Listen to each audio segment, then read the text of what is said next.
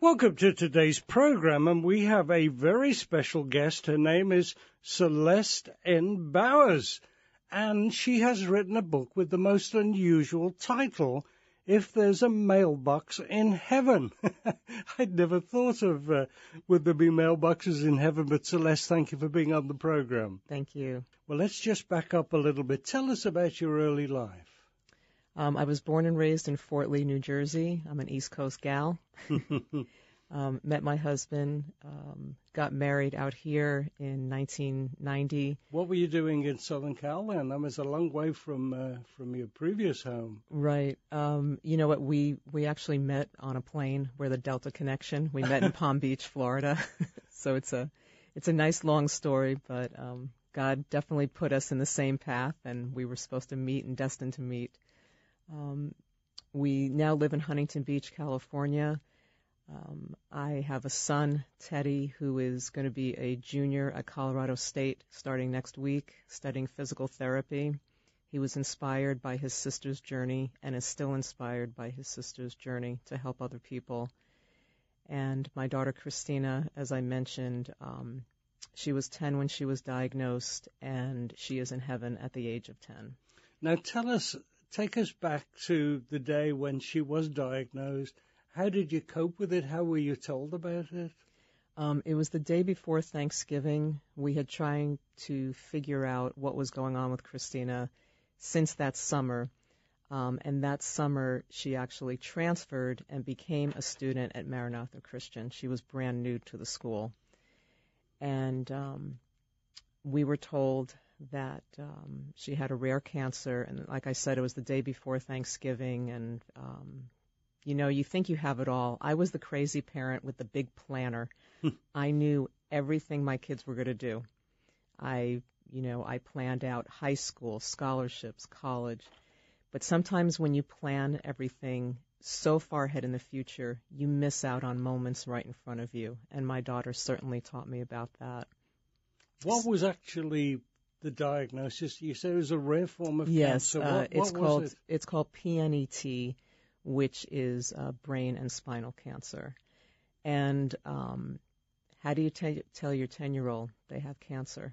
Did you say she had been exhibiting some strange behavior? Was this connected, you think? It was lots of headaches. She was a softball pitcher and an athlete, and it was affecting a lot of things. Very tired, lots of headaches, but they couldn't really pinpoint what it was. But when we got the diagnosis and I had to tell Christina that she had cancer, we made a deal that day. And I said, Christina, we got our answer, but we will never ask why me. We will say, use me. Use me, Lord, for your name and your glory. And by doing that, anger never entered into this journey. Was she given a sentence, she will be with us for another 3 months, 5 months? No, not at all.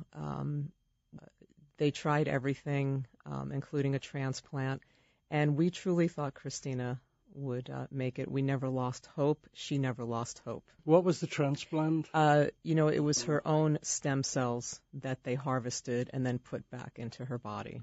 But it didn't seem to affect it? No, it didn't help. Now, you're a believer, and you've got a lovely daughter, and now this happens. I mean, weren't you angry? You know what? I wasn't because, oh, yes, did it hurt? Of course. It's very painful. But again, the focus was on this journey and how God would use her. So, many people would be very bitter, I would think, with something like that happening. What were you doing for work then? Were you a stay-at-home mom, or did you have a job? I was actually just started as a substitute teacher at Maranatha Christian Academy, and I had always written things in the past, mainly poetry. I've had a few published poems, but I've never written a book. And I actually wrote a couple of poems after Christina passed away and went to heaven as well. Did you keep a journal then? As you were going through this, did you every day write, what had happened that day? You know what? I didn't keep a journal of that part, but I kept a journal of all her medicines and everything. Doctors have the tool, they have their medical books, and Christina was always on the rare side of everything they gave her. And I would tell Christina, we follow the book, and just to trust in him. And I just constantly kept talking to her. We tried bringing the outside world into Chalk Hospital in Orange County, where Christina spent 7 months, rarely got the chance to go home. And when she did come home, God gave her amazing opportunities to share with people. I mean, there must have been times when you would lose your faith. It didn't seem to make any sense. I mean, was there a period where you felt, I just can't go on with God? Actually, I didn't. I think you're very exhausted, but there's always hope. And I always knew that God was bigger than anything. I had my Bible every night. I was so tired to read it, but I would just hold it because I spent, almost every night with Christina in the hospital.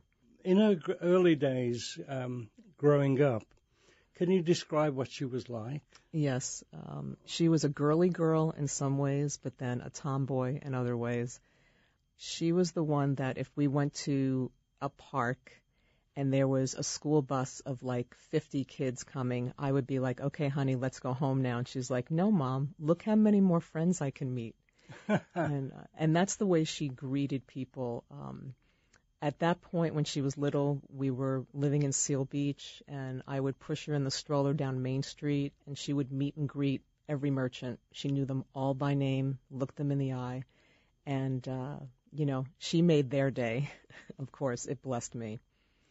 Were there times when she was in so much pain that she really couldn't respond to you or anybody? Yes, there were times when, many times that she couldn't speak from the chemo and the mouth sores and things like that. A lot of times she would write on a whiteboard to communicate. We were blessed. We had people visiting Christina every single day. In fact, her third grade teacher from way back when, Christina was in fifth at the time, she held Christina's hand for hours because she said, I know she knows I'm here, and I know she can't talk, but I'm not letting go. So can you describe the final maybe 24 hours? On May 28th, 2005, when we thought it was time for her to go to heaven, I put a softball in her pitching hand because Christina was a pitcher and I was her coach. And I looked at her, and she was on a ventilator, so she couldn't speak, but I knew she could hear me. And I said, Christina, you've won. You've won. But she wasn't ready. She had one more inning, bases loaded, nobody out, one more time to shut down the defense. People gathered and prayed across the country for her. Once again, Christina was used for God's glory. Now, how did they know about it? Were you putting out, stories about her? You know what? Back then, social media was just taking off, and I did not have time for all that. It was really word of mouth and friends and phone calls and things like that. Just Christina had this type of personality that was so full of life and so full of love that she was drawn to people and people were drawn to her. So, and yes, she was on every prayer chain and things like that as well. But then on May 29th, 2005, Christina won. Not a trophy, not a medal, but the championship game of life. And the game of life is one of the poems that's included in my book, If There's a Mailbox in Heaven. Can you read it to us? Sure. Celeste is just checking through this book what an amazing title. As you're finding it, why did you call it that? I think we all want to say more to our loved ones after they've passed away. And I wanted my book to be different, and how I made that different was that it had to be my voice. So I write to Christina as I tell her story. And the neat thing is instead of chapters, I have packages.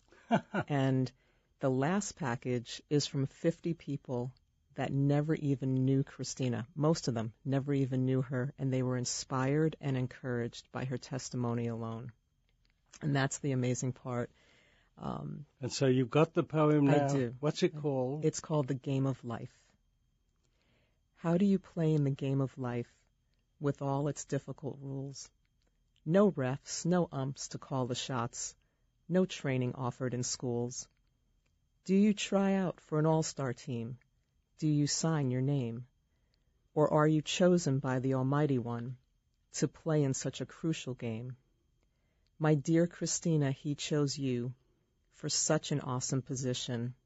No tryouts, no draft, no need for earthly competition.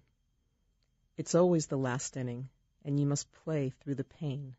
You do it so eloquently, trusting in His name. For you see clearly, it's not about a golden trophy. By allowing Him to work through you, you find eternal victory. How do you play in the game of life with no final points or score? You showed us, Christina, by carrying your cross. Through Him, we win forevermore. Wow, that's very powerful. And again, how can people get the book, by the way? It is online at Amazon, Barnes & Noble. If people want to download it, it's also available on Kindle. And if you're local to Calvary Chapel in Costa Mesa, it is in the Calvary Chapel bookstore as well. And the idea of, and the title is, If There's a Mailbox in Heaven, you're actually writing the book as if you're sending these messages to her. Absolutely. And I meant to say, too, I also have a website called mailboxinheaven.com where people can see more Christina pictures and get a little more info on myself as well, and also contact me if they would like to. So if she could, if there was a mailbox in heaven, Celeste, and she could read these, how would she respond, do you think? Well, the funny thing is that in some ways she has been responding, and of course that's not through her, that's through God. And a couple examples is one close friend of ours, Jane, has dreams about Christina, and I don't know why, but it's been every 2 years since Christina went to heaven, and each one has had a message for me, and each one, Christina is the age that she would be today. You can't make this up. There's details in each dream. I could, again, if you pick up a copy of my book, you can see some instances in the book of this. But one amazing story that I would like to share, because people always ask me, how do you go on after losing a child? And I say, how can I watch my 10-year-old daughter carry her cross and not carry mine? It's my turn. It's my turn to play in the game of life.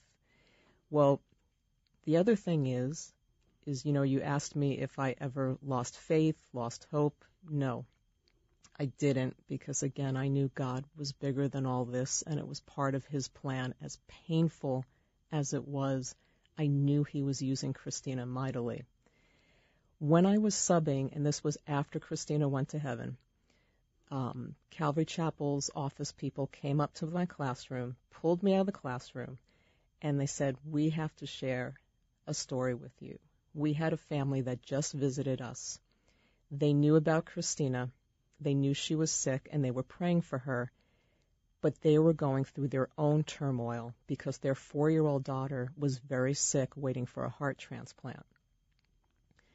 So this little girl, 4 years old, has the transplant, and while she's under, she experiences heaven.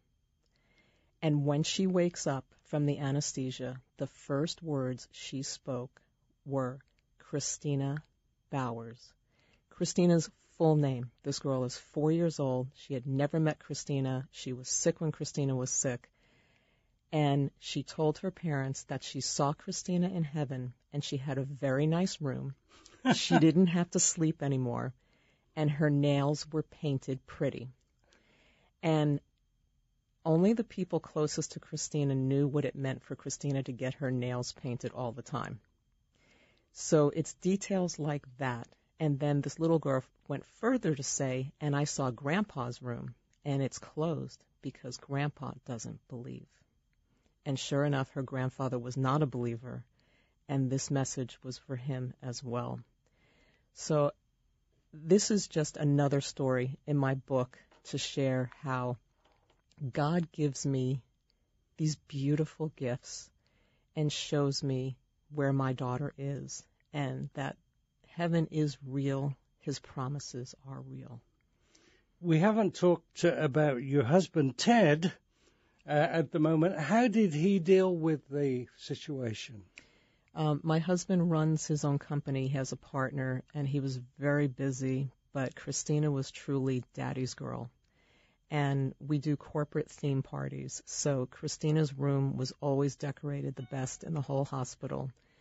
And Christina and my husband had this bond where even when she was on the ventilator, they had a communication like no other two people. And it was beautiful to see. I mean, how could you communicate if she couldn't speak? You know, it's funny because you look at the saturation signs all the time. You watch the heart rate, you watch everything. And when people that Christina really loved came into the room and she heard the voice, those saturation levels would go up. You know, it was pretty amazing. And how about her brother? I mean, Teddy, I believe it is. Yeah. Yes. How did they get on? They were inseparable. And Teddy was 3 years younger than Christina. And, of course, this was really hard for him. He was only 7 at the time. But I tell people that it's really important to include siblings on this journey. And we included Teddy in everything. I mean, I can't tell you how many times he rode the gurney for surgeries with Christina, you know, steering, pretending that he was steering through the hallways. And I actually call him the unsung hero because he wasn't in the limelight like his big sister.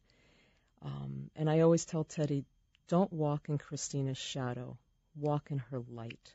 And he does. Huh. When you get to heaven, what will be the first things you'll say to her? First of all, I'm going to ask people kindly if I can cut in line. And I think the first thing, besides crying, is going to be that, Christina, I'm so proud of you. I'm so proud of you. And then, can you imagine, I mean, I don't know how we can imagine this, but in your opinion, what will heaven be like? I think it will be, you know, you read about it in books and you hear people interpret things. It's going to be the perfect model of this life here on earth. But everything's going to be shiny and bright, and there's no clocks, and there's no calendar, and I don't have to worry about saying goodbye to anybody ever again. And she'll have a new body? She won't be correct. She won't be lying in a bed with a ventilator. But here's something that always fascinates me, Celeste, is what age will she be when you see her? Will she be the same age as when she passed away? You know, I've never thought about that. I know one thing, Christina had this amazing smile, and I know if there's 1 billion people up in heaven, which I hope there are, I'll find her. I'll find her through that smile. So no matter what age she is, you know, that God determines when we get to heaven, I will know my daughter. Now, you come from a Catholic background. Tell us a little bit about that and how it changed for you. I was born and raised Catholic, and, you know, beautiful prayers, but after a while, the repetition of prayers, you start to lose meaning behind the words, and that's what happened for me personally. It was just words in the end. Correct. Yeah. And in 2002 is when I dedicated myself to the Lord, and that's when I had met several Christians that just kept sharing about, you know what, Celeste, it's not that you don't believe in God, it's not that you don't know, you know, who Christ is, but we have a more personal relationship with Jesus Christ, a personal walk with him. And I just saw the joy. that these people had, and I wanted that. Was this in Orange County? Yes. Okay. Yes. And again, this is 2002. Christina was diagnosed in 2004. So it wasn't too much after that. And I just wanted to learn more and more about the Bible that I hadn't known. I wanted to really work on the personal relationship with Christ. I wanted my kids to have that personal relationship with Jesus Christ. And how did it happen with your daughter? Just by sharing with her, because she even made her first Holy Communion. I let her do that because she studied so hard. Right. And I just explained to her, just how I'm explaining to you about the, about the personal relationship with Christ.